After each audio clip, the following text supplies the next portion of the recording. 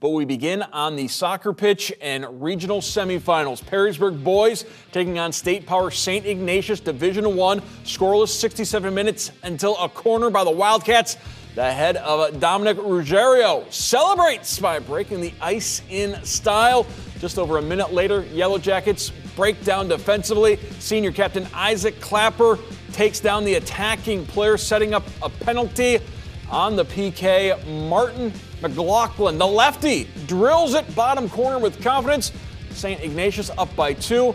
Perrysburg showing some heat, but having to attack, expose them on the back end. Iggy tacks on one more as they get the 3-0 victory. Perrysburg season coming to an end in the Sweet 16.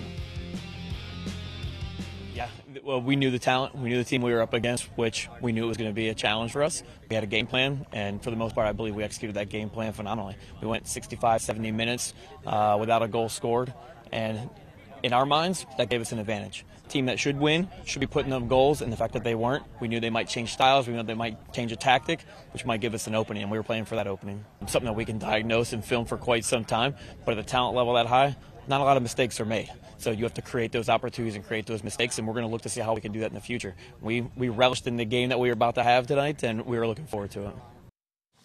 Mason Lowry and Chris Black, part of our crew that trucked over to Norwalk to bring you this game.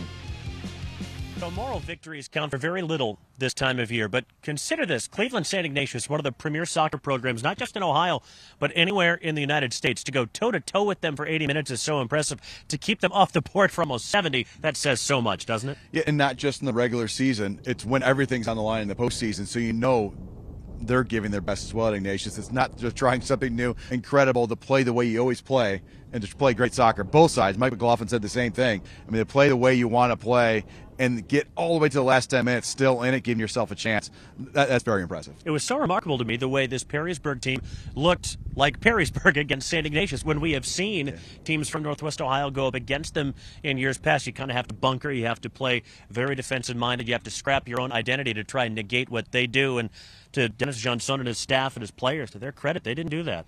No, they didn't do it, and of course there's going to be some mistakes here or there just because that's the way it has to happen, but they played very, very tight. Limited mistakes. Guys got in behind each other defensively to make sure they had a backup when something might have went wrong, so they had numbers in place. They did a really nice job with it, and they moved forward. Didn't get that many opportunities up front, and you wondered if they would have stayed zeros just a few more minutes, maybe a little more direct here or there. Sure. But at the same point, you had to have a winner today, and of course it came in regulation, which I think that's one good news thing. It came in regulation because you hate leaving it to the end. Of course, unless you win. That's okay, but what a great soccer game.